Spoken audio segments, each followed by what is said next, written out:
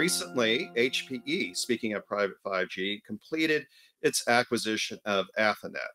And we had the opportunity, HPE Discover, to talk with some of the key HPE decision makers in that acquisition. And clearly, HPE understands where the market is evolving toward. And certainly, when you're targeting the enterprise space, you need a good private 5G story. And one thing that I think is important here is that when they completed the acquisition of Athonet, it just wasn't about the private 5G, but also combining private 5G with Wi-Fi. And so that plays to what we believe is HPE's strong suit in the Aruba networking part of their portfolio.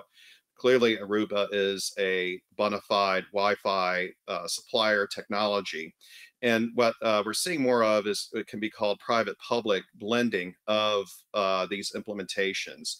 If you're a large enterprise with distributed facilities where you have a lot of outdoor resources to support, like a mining operation or a maritime facility, yes, Wi-Fi makes sense. And for example, the indoor facility, the enterprise is already familiar with, it's been using it for many years.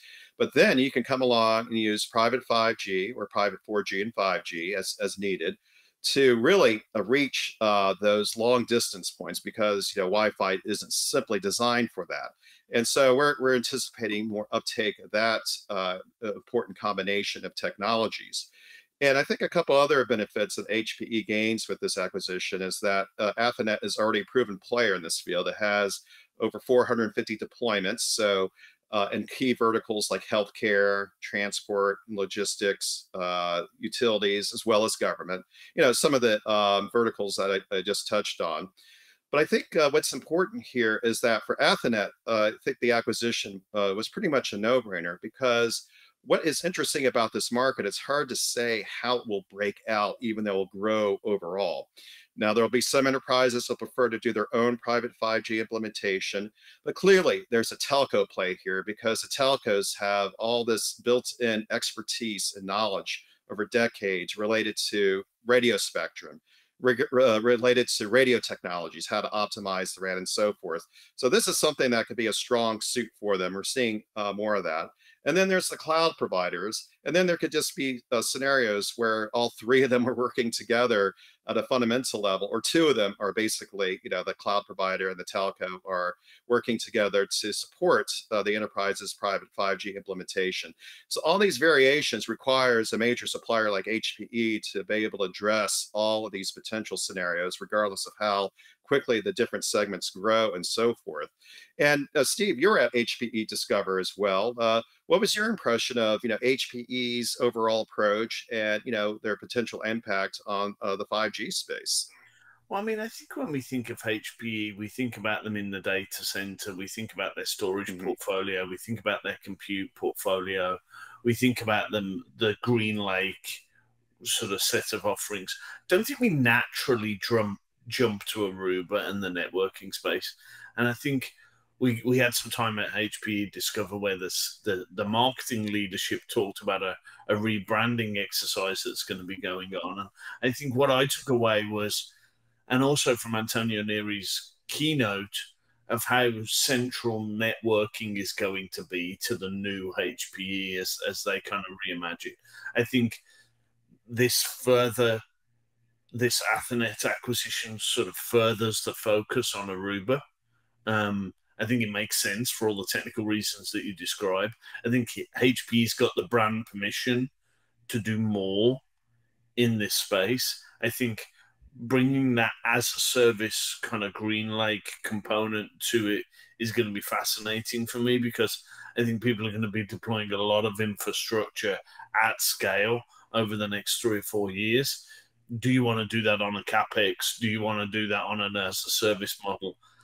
I think the market's voting with its dollars there and is going to want to do that as a service. So I think this makes sense from a technology point of view, as you described. You're the expert there, but it makes sense to me from that perspective. But I think it also fits into the wider strategy from HPE. I think Aruba's going to be more central to them going forward.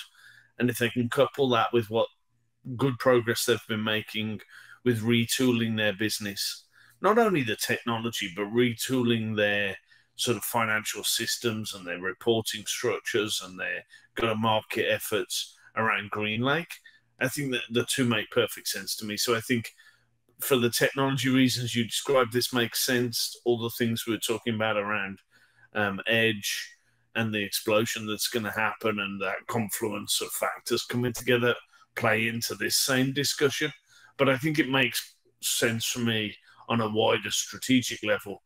As I say, just the amount of airtime Antonio gave networking as part of his keynote.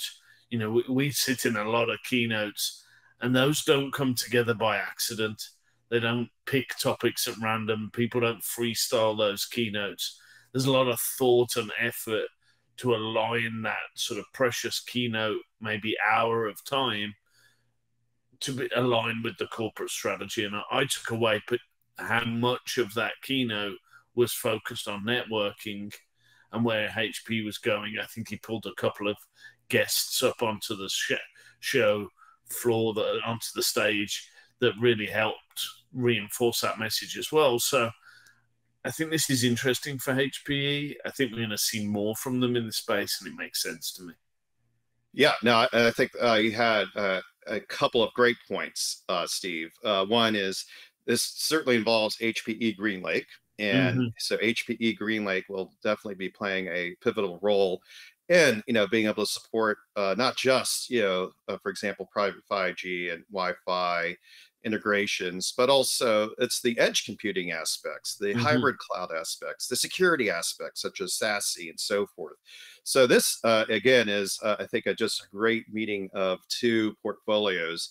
And yeah, you're right on. Antonio certainly prioritized the fact that GreenLake itself is making a lot more inroads with the overall market. Its presence is broader. I think it's over 10 billion in bookings now and over 1 billion ARR. And so those are impressive takeaways, no matter who you are. And so it demonstrates that HPE is executing in this area, and that it could definitely play a very strategic role for many organizations out there in terms of how they want to optimize private 5G for their own specific use case needs. And that requires HPE resources, channels, service support capabilities, and so forth. So I think that is a definite thumbs up on that particular move.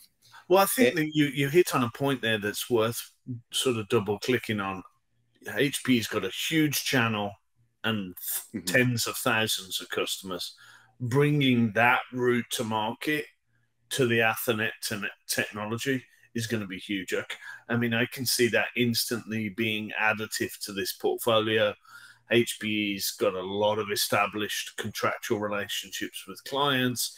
It's got a lot of existing channel partners signed up globally. So from the route to market and go to market perspective, it's very easy to bring a new product through that very established go to market model. It's a lot harder to build a go to market model and bring a new product through it. So I think that's going to be additive for HPE and Athonet going forward. And the overall ecosystem, more competition for, say, private networking market leader Nokia, but also, all the other providers out there that are targeting is called the private 5G space. Now we know most of these deployments are still 4G, at least 80% from my perspective, but we know private 5G will eventually become a bigger portion of that, and that's where where the investment dollars are going. It's a no-brainer. If you can use private 5G, then you would go with it versus a pre-5G implementation for certainly those use cases we touched on, the ones that require the lower latency, the across-the-board security, and certainly the greater bandwidth and so forth.